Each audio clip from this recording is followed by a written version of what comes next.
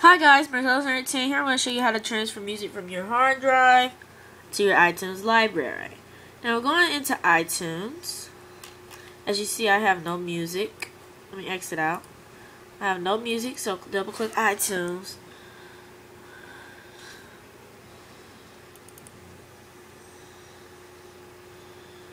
My iTunes.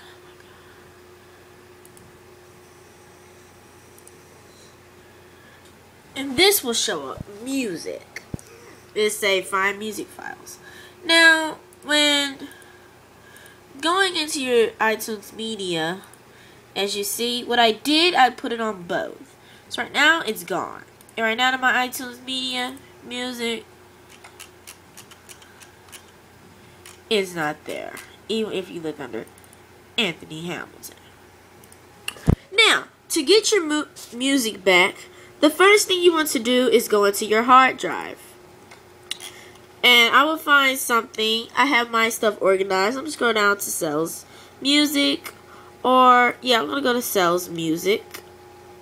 Or I'm just going to do something right here. So I'm going to put this down. Choose my songs. We'll go all the way to 88. Now, since I got that right there, I'll click Copy. And then when you go back to your music, double click, no, go back. You're going to double click iTunes. You're going to go to iTunes Media. Going to click it and paste it right here. Now, when it's copying, it's going to paste it right up under. It's going to paste your 18 items that you had copy and put it right up under there. Next thing you want to do, you want to go to Music. And you're going to paste it up under the iTunes Music.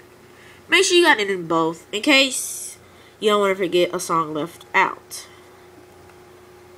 So now you have it in your iTunes Music, and you have it in your iTunes Media. Now you're going to minimize it.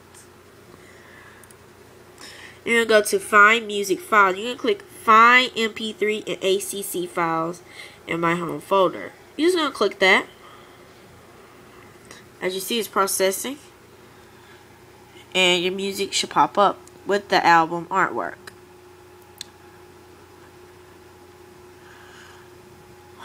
And there it is.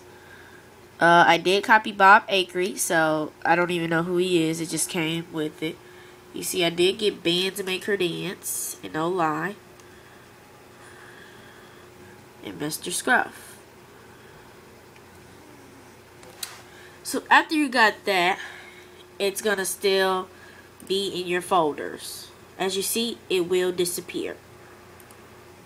Once you get it on there, it'll take it out of here and it will disappear. Now, to delete that file that you would not like, you just click and then I'll press Control Shift. Go ahead and put it down.